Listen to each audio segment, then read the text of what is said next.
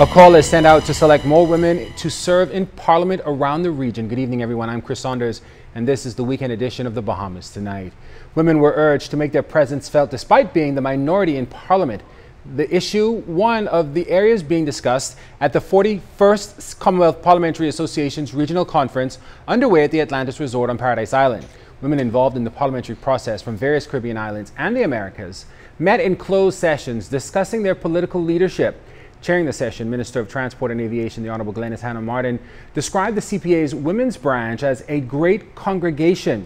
She noted that the number of women represented in parliaments around the region and the world is low. Indicators in our social reality which reflect the tremendous progress women have made over the generations in almost every strata of society. We've contributed greatly in leadership levels in business, in the judiciary, in the public service, and on and on. But at the political level, even where women have in a few instances attained highest office, prime ministers, there is a stubborn status quo where despite our numbers in the population, we continue to be represented as a small minority group in parliaments throughout the region.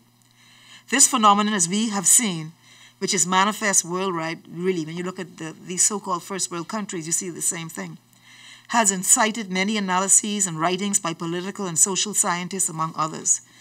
They query why this disparity. They analyze cause and effect. They ask, does it really matter that we are not proportionally represented in our parliaments? And many of us ask ourselves the same questions. And we have seen that this subject matter, even at conferences such as this CPA conference, can lead to heated debate, especially with many of our male counterparts. Minister Hanna-Martin also told her regional counterparts that a better world can be achieved when the voices, vision, and challenges of women are more proportionately integrated into the political process and human development. While we have this incredible opportunity, let's do all that we can to change the world, one constituency at a time.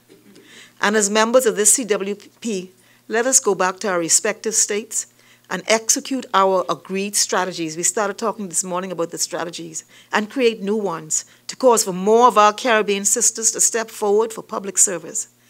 Let us prepare ourselves to agitate within our political organizations, to have a heightened awareness of the necessity to select more women as viable candidates for election to Parliament. Let us continue to push forward for fundamental change.